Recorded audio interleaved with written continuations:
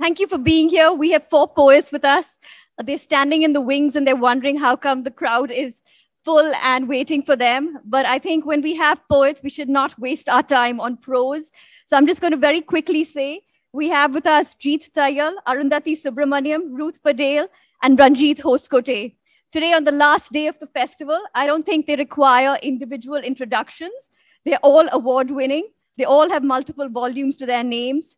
But it would be safe to say that their poems have the rhythm of jazz and the beat of reality. All of them in their own way write poetry and write of poets. Their muses range from how to be to how we are. They write of the arts, literature, history, and of course, our daily lives. From the hawk to grandparents, to Mary's elephant, to Elizabeth's spinet, from our plural past to the penitent.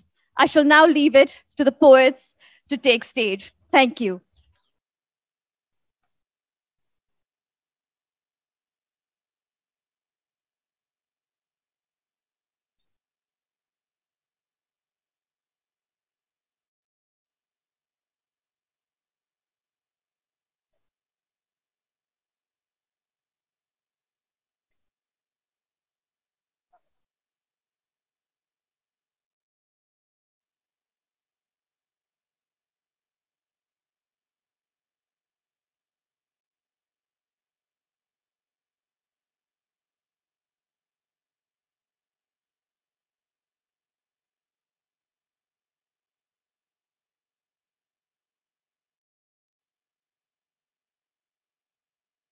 Well, good afternoon, everybody.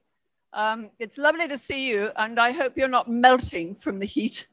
So I'm the first. My dear colleagues thought they wanted me to be first, so I'm very happy to be first.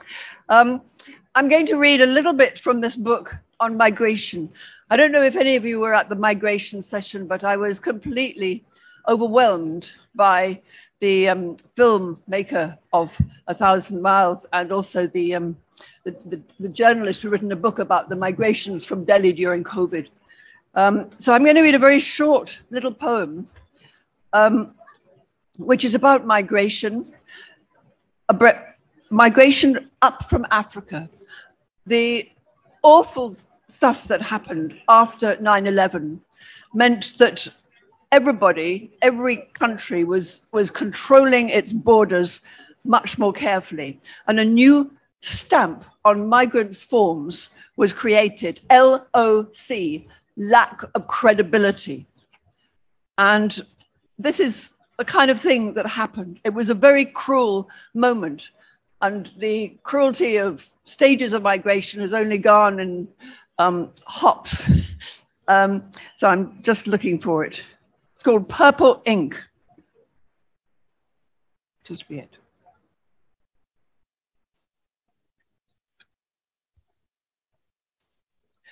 Purple Ink. She has waited 3 years for this. Too ashamed to even half tell the young woman in spectacles tapping a purple biro on a desk exactly what the soldiers did to her, each versatile in his turn. She gets wrong, date your mother was born, and sees a stamp, the color of desert night, descend on her file. So one of the things this book is about, one of the arguments of it is we are all from somewhere else. We were all migrants once. Migration created the world. We don't know how the first cell got here, but it came from either out of space or under the sea. And when it got here, it started to spread. Migration created history. It created every civilization. And so this is a plea, really, for the naturalness of migration and how strangers should all be honored. First cell. Born in a deep sea vent, synthesized by lightning in a reducing atmosphere, or carried here by meteorite, we are all from somewhere else. Algae, first self-replicating molecule on Earth, pulls carbon from organic substrate, performs the world's first magic, photosynthesis of air to oxygen, and creates copies of herself, uncountable as starlings flocking, or the pure gold bricks Sheba sent to Solomon by mule. Cell, in the air, on the rocks. Song, hoping to be heard in a heart cut open. Little blue-green, dreaming of pattern and form. Tiny horseman of apocalypse. Well, now some slightly more personal ones that are connected in some ways with water. And this poem is about an amazing photograph I saw by the American photographer Steve McCurry. It was taken in a sandstorm in a desert in Rajasthan. And formally, I have tried to reverse it. So it starts with lines up there and then it carries on into them again. So it's a kind of hourglass. A prayer for rain in the desert of Rajasthan. They were singing a prayer for rain after a decade of drought. The sky went suddenly dark, and I realized I had mislaid my heart. A pre-monsoon dust storm lit the ochre air, and the women, hazed with dust, huddled under a tree. The wriggling branches stamped on the blowing sand, wild, shape-shifting calligraphy above their rough scarlet head coverings, their long crimson robes blowing about in the flying air as if pregnant with it, protecting themselves from the spinning wind and stinging haze, their heads all bent in close together. You couldn't see their faces, just the bare tree lashing like the mast of a ship foundering on open sea in the desert of Rajasthan. I was lost somewhere in the middle of life. They were all bent in close to each other. You couldn't see their faces, protecting themselves from spinning wind as if pregnant with it, blowing about in the flowing air. Just the bare tree, their long crimson head coverings above a rough scarlet calligraphy on the blowing sand. And the women lit the ochre air. The sky went suddenly dark. I had mislaid my heart after more than a decade of drought, and I realized they were singing a prayer for rain.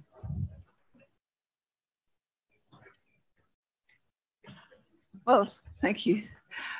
Okay, so some of these collections, they're both about psychology and about water.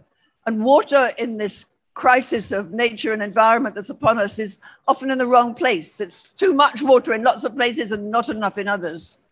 But there's one goddess who is naturally belongs with water. This is a memory of when I was about 9 and not getting on with my dad. The day my father left me on the pavement in Oxford Street. On the horizon, I see green meadows and clear pools and the promise of something new, like the day my father left me on the pavement in Oxford Street, because I kept him waiting. He was fed up. I had to learn to come back by myself, find my own way. Did he even know I had money to get home? The past is always inside us. The future is over the horizon, coming up from under or scampering over the surface of a luminous mirror freckled with weed, where the Nereids hide to come out at night, to dance and maybe make mad the men waiting for them. Nymphs of the river, nymphs of the sea, the daughters of ocean, who at the end of the play will choose to go down to Hades with the bringer of fire. Nymphs of imagination, sleeping at the source of the Danube, nymphs of shimmer and sometimes deception in the free swirl out of the gender frame where you can be anyone you want, like the shape-shifting Silky, again a male story, from the world you picture under the riptide, which might do for you altogether, a rogue wave you may never climb out of, in your fear of the other, with the sea in her hands, and your fear of what lies beneath, where a woman can swim with her own story, flow with a current, create her own realm, like a song pulled out of the trees by Saraswati, goddess of knowledge, wisdom, and art, whom you may see with a sitar and white lotus, or alone with her many arms representing the many possibilities of imagining, but always sitting by water, clear water. See where it takes you, being left on the pavement alone. Thank you.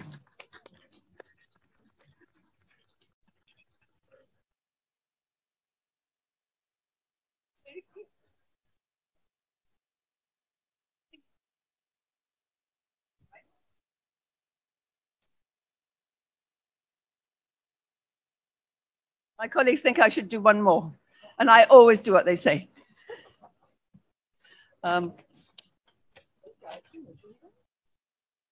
These are new poems, and when you're starting new poems, you never know how you're going to feel about them and how other people are going to feel about them. If water always finds its own level, how can the earth be curved? That's the title. If water always finds its own level, how can the earth be curved? Let's bring back the ballerina, the figure of innocence who stands for all of us, somewhere in our souls, dancing the swan at the edge of the lake, gazing at where he came from, the element where we began and can never return, gazing at water hyacinths, choking good reeds, at a cloud of swamp mosquitoes breeding in the Vale of Health, where everything that disappeared from our life has got stuck in the pinch of the hourglass, the winter solstice furred up in frost, when water is in the wrong place, in your eyes, on your knee, on the brain, or else draining and lost, always shifting away to unhallowed ground you can't protect, but calling out to the need to be whole, the possibility of celebration even in tough times, and the eye of Shiva, destructive but also compassionate, in white and black stone high in the Himalaya. All the questions of identity, origins, and home you have never let yourself ask. Thank you.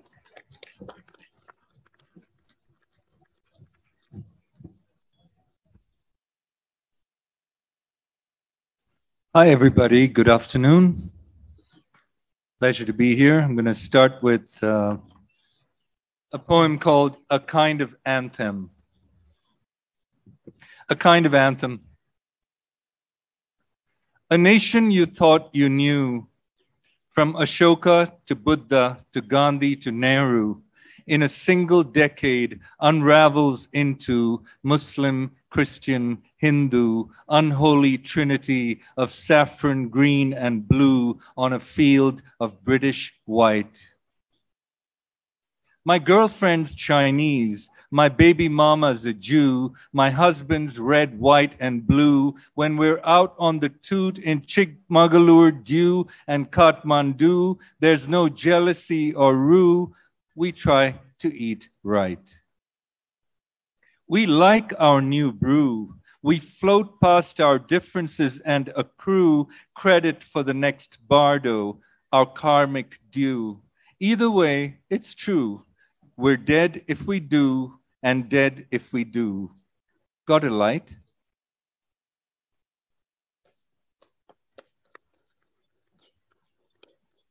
Thank you.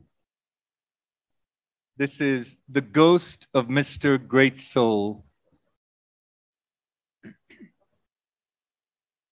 Why, if it isn't Gandhi, returned as a house gecko, talkative, still slender, motionless on the wainscoting, his chirp is plummy British banter.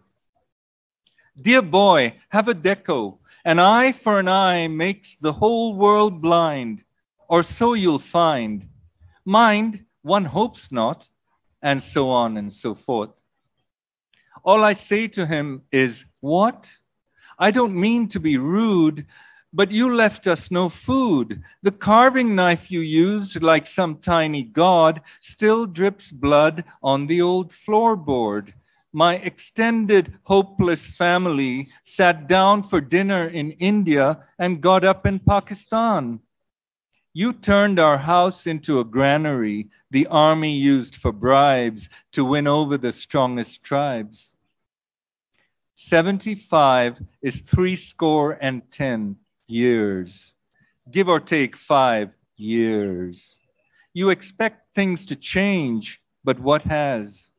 Well, we pray to screens, and they're still at it, your assassins, in the name of love and fame.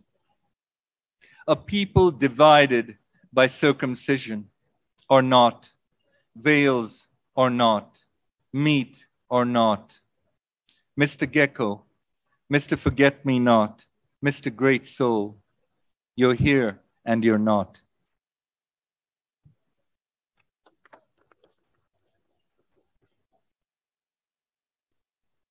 Thank you. These are all new poems. First time I'm trying them out. This is called Lateral Violence Among the Model Minorities, and it's set in the US. In the interests of equal opportunity, you propose a toast to the Pakis, Bom Bole, and remind the Indians they're bungies to the British, whose genius was to use the correct insult for each caste, one word to drive us properly insane. The city, a flicker of phosphenes, flat whispers, segregated flat screens, bifurcated by tongue or tribe or God, and you amongst them, little vampire, walking diatribe, starting fires, prideful of your sodomy, leash gripped between your teeth, properly insane, you stroll turmeric-stained avenues, stale ambition, sibling cruelties agape in the new world, blurt of righteous chemical 3 stories tall, chewy fog of marigold aerosol aimed at babies in the parking lot. Nobody cares for you. You're a cane toad, predative, adaptive, noisy poison eater, satisfied or competitively middle class when ranged among the paralyzed natives. Exuberantly noxious, yet lovable, the Raja, the Padishah of Roosevelt Avenue.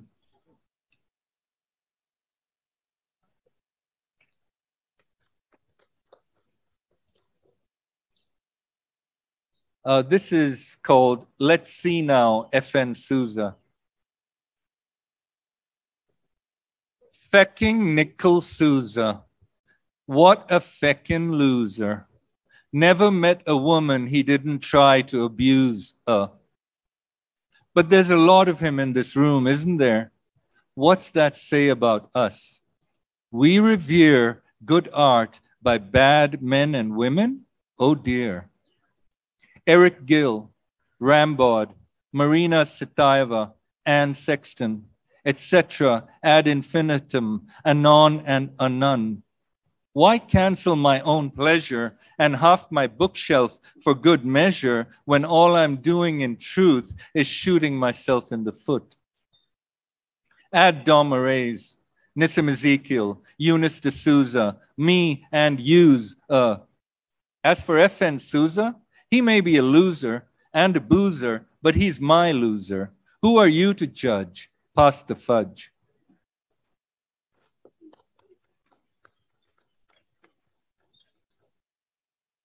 This is called Speak Amnesia.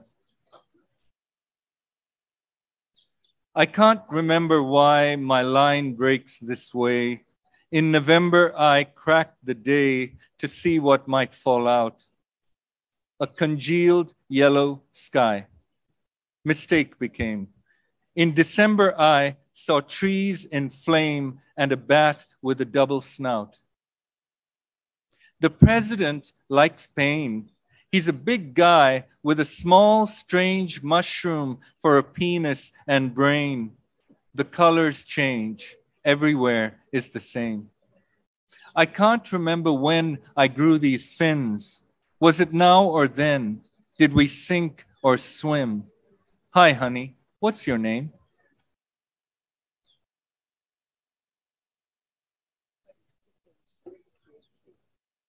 This is called February 2020. The climate's in crisis. To breathe is to ache in India. Too cold or too hot, we freeze and bake in India. They police our thoughts, our posts, our clothes, our food. The news and the government is fake in India. Beat the students bloody, then file a case against them. Criminals in power know the laws to break in India. Pick up the innocent and lynch them on a whim. Minorities will be taught how to partake in India. Hum dekhenge, the poet Fez once said, but if you say it, you're anti-national. You have no stake in India.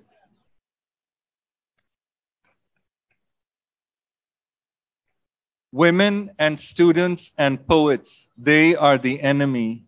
Come here, dear. We'll show you how to shake in India. The economy's bust, jobs are few, the poor are poorer. Question is, how much more can we take in India? When you say your prayers, make sure you pick the right gods. Petitions to the wrong one you must forsake in India. Jeet, if you don't like it here, Pakistan isn't far away. If you want to stay, shut up. Learn to make in India.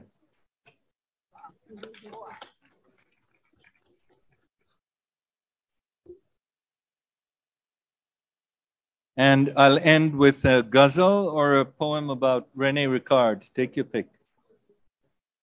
Ghazal. This is called December 2020. 2020 is acuity of vision, a bane of the plague. It's the year we saw clearly the claim of the plague. The poor and the powerless were first to be forgotten and last. How else do you play the game of the plague? The corrupt and the cockroaches always will survive. Home ministers too. Oh, shame on thee, plague.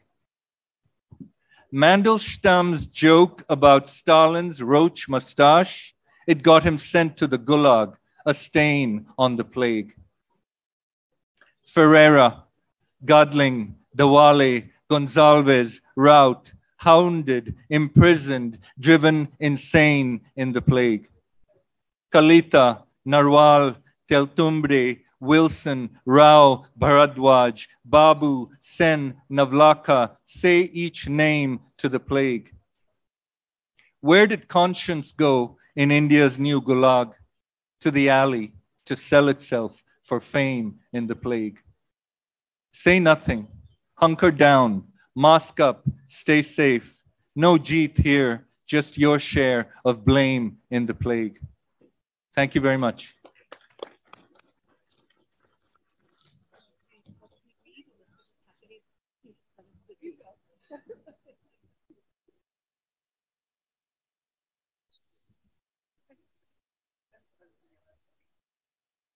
I'd like to read from my most recent book of poems, which is called Love Without a Story.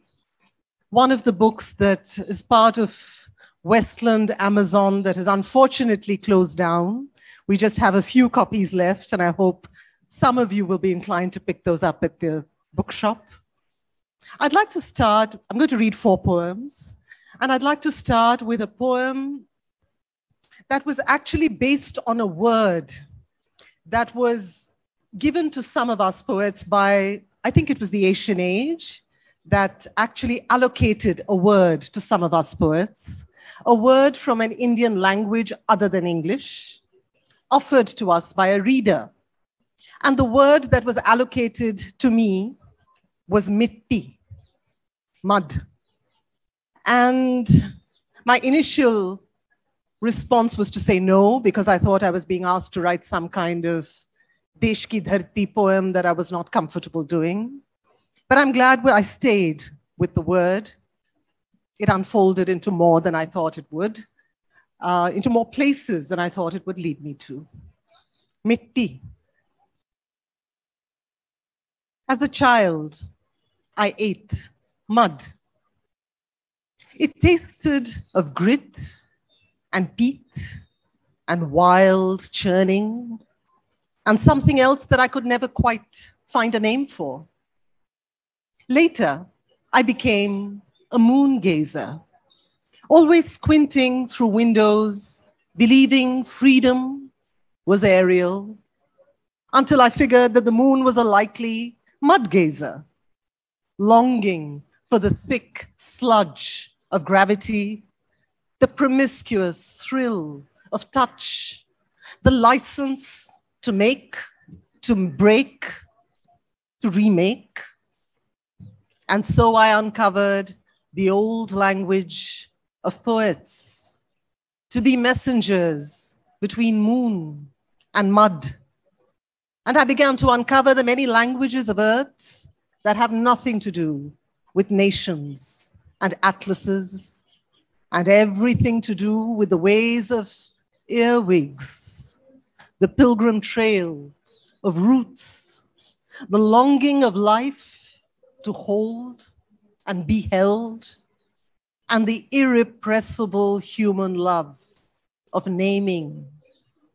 Ooze, mire, manure, humus, dirt, silt, mold, loam, soil, slush, clay, shit, mann, matope, baro, tinen, ni, luto, fango, all have their place, I found, in the democracy of tongues, none superior, none untranslatable, all reminders of the anthem of muck, of which we are made, except when June clouds capsize over an Arabian sea and a sleeping city awakens to an ache so singular that for just a moment it could have no name,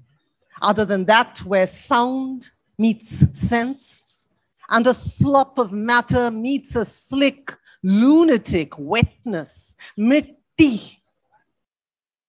Just that, nothing else will do.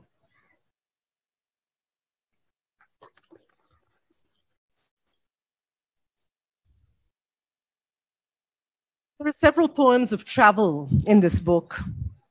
Travel to the monastery of La Verna, associated with St. Francis of Assisi in Italy, associated with the journey to Ajmer, to the Dargah of Khwaja Moinuddin Chishti, and this particular poem, which is about the journey to that enigmatic granite mountain in the Western Himalayas, Kailash.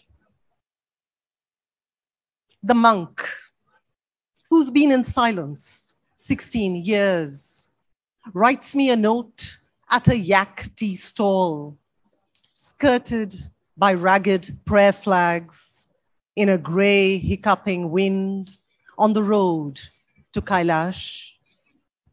His face is scarp and fissure and gleaming teeth. He spends each day cleaning his shrine. It's worth it, he laughs. I clean my shrine, it cleans me. He was a spare parts dealer in a time he barely remembers, before he was tripped up by something that felt like a granite mountain in reverse, the deepest pothole he's ever known. Too deep to be called love. That turned him into a spare part himself, utterly dispensable, wildly unemployed. And if there is another lifetime, he laughs. This is what I'd ask for. And now he doesn't laugh. Same silence, same cleaning.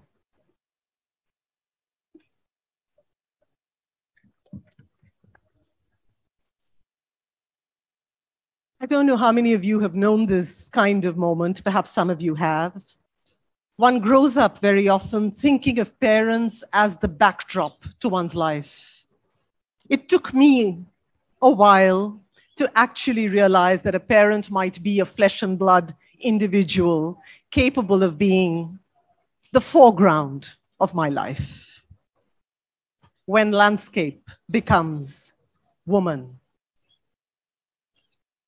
I was 8 when I looked through a keyhole and saw my mother in the drawing room in her hibiscus silk sari, her fingers slender around a glass of iced cola. And I grew suddenly shy for not having seen her before. I knew her well, of course. Serene undulation of blue malmal, wrist serrated by thin gold bangle, the gentle convexity of mole on upper right arm, and her high arched feet, better than I knew myself. And I knew her voice like running water, ice cubes in cola. But through the keyhole at the grown-up party, she was no longer geography.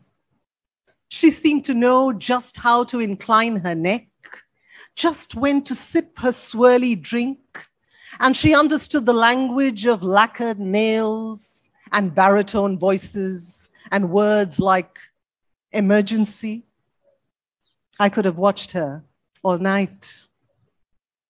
And that's how I discovered that keyholes always reveal more than doorways, that a chink in the wall is all you need to tumble into a parallel universe, that mothers are women.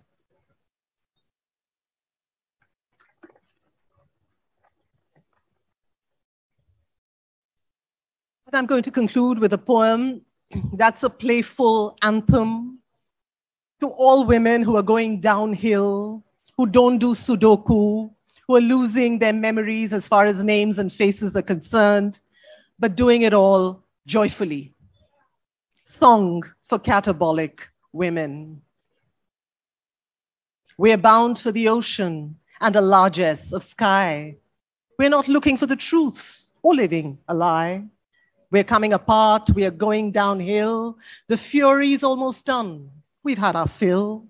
We are passionate, ironic, angelic, demonic, clairvoyant, rational, wildly Indian, anti-national. We're not trying to make our peace, not looking for a fight. We don't need your shade and we don't need your light. We know charisma isn't contagious and most rules are egregious. We're catabolic women. We've known the refuge of human arms, the comfort of bathroom floors. We've stormed out of rooms. We've thrown open the doors. We figured the tricks to turn rage into celebration. We know why the oldest god dances at every cremation. We've kissed in the rose garden, been the bells of the ball. We've hidden under bed covers and we've stood tall. We're not interested in camouflage or self-revelation, not looking for a bargain or an invitation. We are capable of stillness even as we gallivant, capable of wisdom even as we rant. Look into our eyes. You'll see we are almost through. We can be kind, but we're not really thinking of you. We don't remember names and we don't do Sudoku. We are losing EQ and IQ, forgetting to say please and thank you. We are catabolic women. We've never ticked the right boxes, never filled out the form. Our dharma is tepid, our politics lukewarm. We've had enough of earnestness and indignation, but still keep the faith in conversation. We are wily Easterners enough to argue Nirvana and Bhakti, talk yin and yang, Shiva and Shakti. When we are denied a visa, we fall back on astral travel. When samsara gets intense, we simply unravel. We are unbuilding now, unperpetuating, unfortifying, disintegrating. We are caterwauling, catastrophic, shambolic, cataclysmic, catabolic women. Thank you.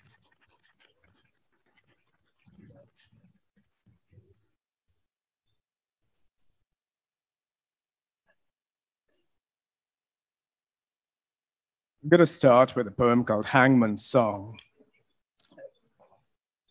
A tired man will hang at dawn for hearing voices in his head.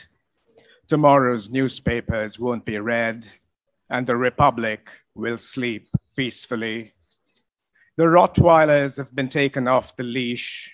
They are nosing out children in the dark. Tomorrow's joggers will stumble in the park, and the Republic will sleep peacefully. A white crow settles on a branch stripped of its leaves, which boys shred. The flayed rain trees will soon be dead, and the Republic will sleep peacefully. The lion's open mouth is foaming. His keepers have foraged for flesh all night. They will pile up their plunder at first light, and the Republic will sleep peacefully. A man is horsewhipped for bringing the sky into a cold room without after or before. They will nail his shadow to the door, and the Republic will sleep peacefully. A man swings like a broken clapper in a bell. The hangman knows all but cannot tell. The Republic must sleep peacefully.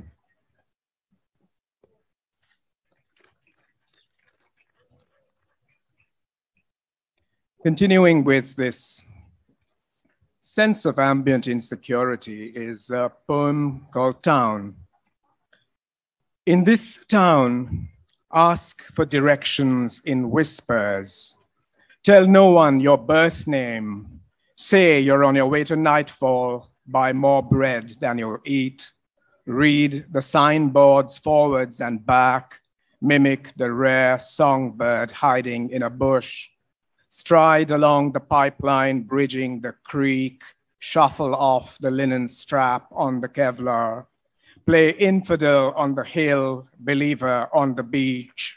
Because one blue is so much closer to us than the other, on your knees in the sand. And when it's time, pray you'll come back as pearl thread surf, not driftwood in this town.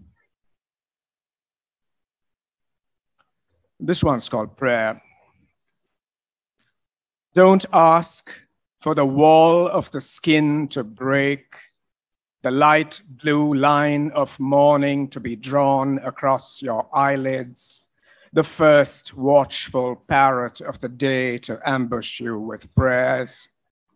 Peel back every proverb you were taught to reveal the raw welt of ardor until you find where the reluctant chronicler wrote, burn and dance, because what is healed is dead.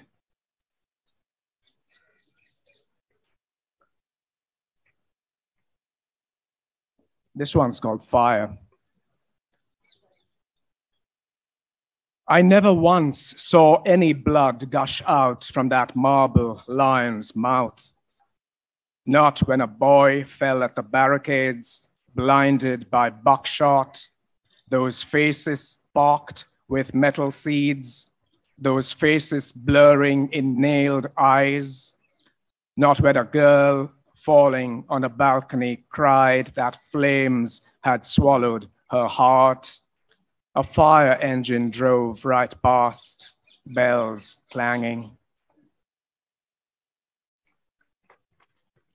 As you can see, I'm not eminently an optimist. This poem's called Dance. It's for two lovely people who've meant a lot to me over the years, Taib and Sakina Mehta. Taib was one of our greatest artists.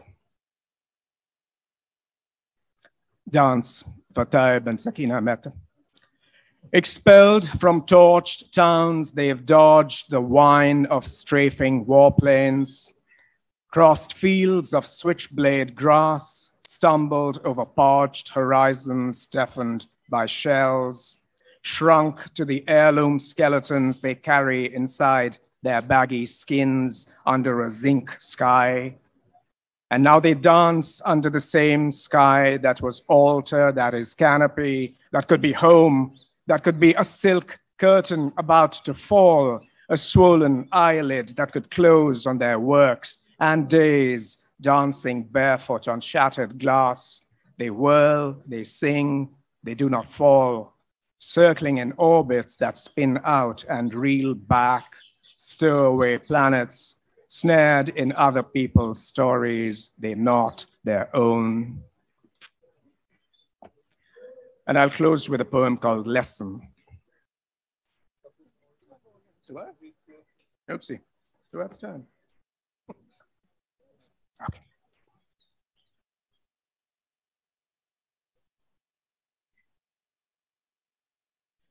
Okay, two more then. Thank you. This one's called Weatherman, and it's set in a part of Delhi that I used to love as a child and which I can't even recognize anymore, Mehrauli. Weatherman, Mehrauli. The dome is just an old man's breath, choked briefly in the sun's fist and allowed to go. You don't hear the growl of dogs, the flutter of wings. Last night's rain has shocked this red earth, pooling in the grass, dripping from the Kirini's filigreed branches. Has the mercury fallen, you ask? Is the rain gauge full? Sun or storm, flood or enemy fire, you go out to hold the last gate in the world, the gate of system against error. For the first time, you miss your step among the headstones of Turkish slaves who died, grew large in death, unfurled their sails to become masters of the sky. New clouds call out to be named, but they can wait.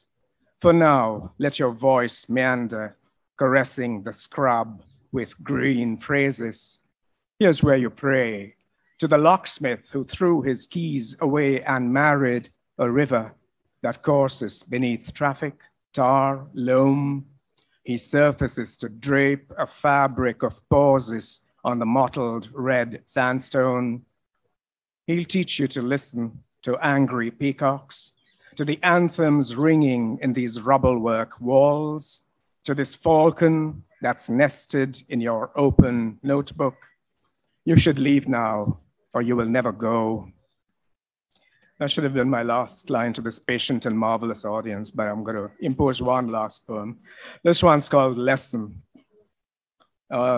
Set in a period where the powers that be are busy telling us what to do in an exceedingly punitive manner. This poem is dedicated to a fine poet and scholar from Kashmir, Asya Zahoor. Lesson for Asya Zahoor. The professor warned us not to say a word. He turned to the blackboard and drew a line through our country with his screeching chalk, wrote 2 names to identify its broken parts. From today, he said, you can forget your flag, leave your spoken language at home. The classroom windows rattled in the wind. He'd forgotten to chain it to the bent willow. The boatman on the lake outside was singing. The professor made a note to abolish him. We won't be needing these walnut screens, he said. I'd like all of you to be completely transparent. When he clapped his hands and blew on them, clouds of chalk dust settled on our desks, burying them for years in snow. Thank you for your attention.